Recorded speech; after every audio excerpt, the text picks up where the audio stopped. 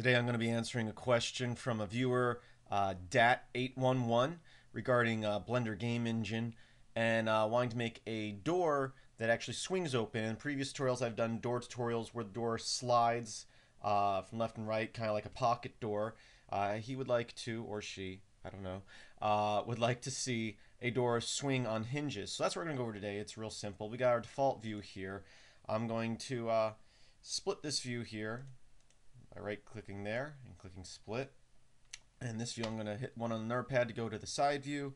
And I'm going to scale that cube down on the Z axis by hitting S to scale and Z for the Z axis and then scaling it down.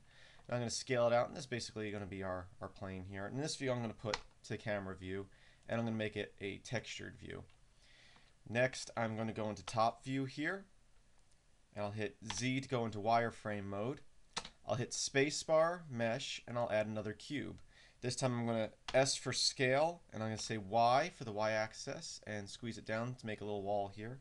I'll hit 1 to go into front view again, and I'll G for grab on the Z for Z-axis, lift it up, and I'll grab it on the X-axis, so GX, to move it over here a little bit. Then I'm going to Shift D to clone it, X to keep it on the X-axis, and do like so. So we've got basically two walls, and I'm going to Shift D again on the X-axis and put it right between these two other cubes, and I'm going to scale it down a little bit like so, and then I'm going to scale it on the Z-axis to bring it up, and I'm going to go 7 on my number pad to go to top view here, and I'm going to grab the lamp.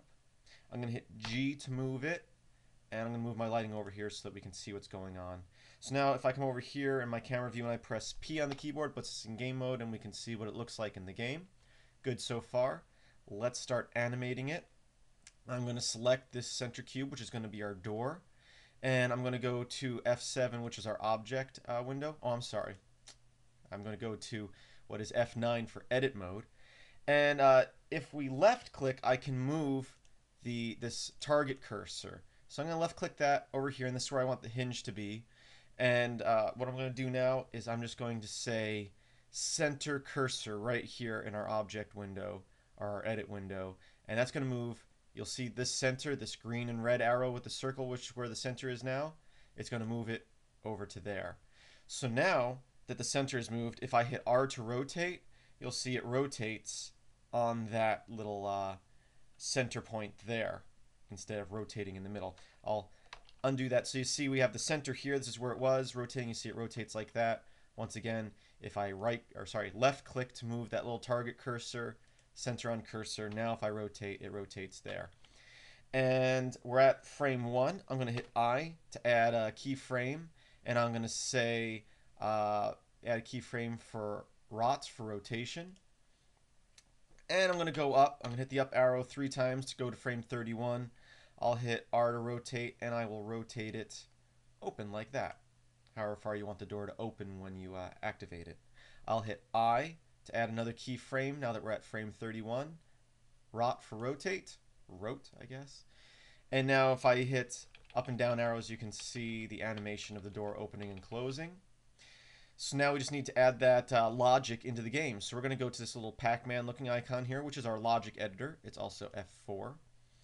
And I'm going to add. I'm adding a sensor, controller, and actuator. And I'm going to connect all 3 of them.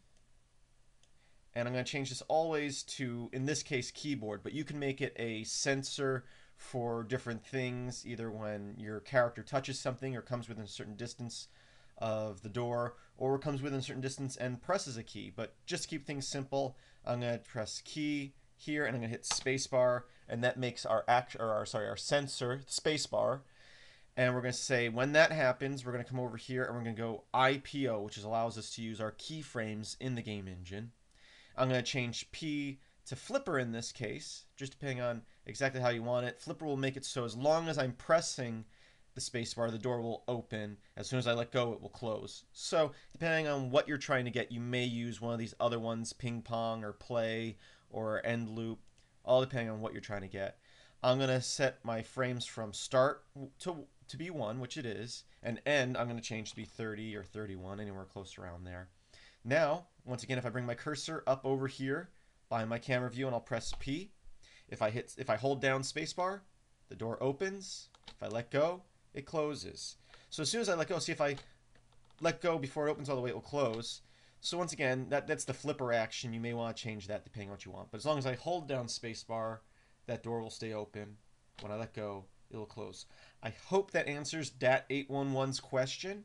And I want to thank you for watching this video. And if you like this video, there's more tutorials, not only on Blender, but on a bunch of open source stuff, video editing, programming, over at filmsbychris.com. And check out a lot of my new microcontroller videos on Arduinos and other electronic soldering funness. Have a great day.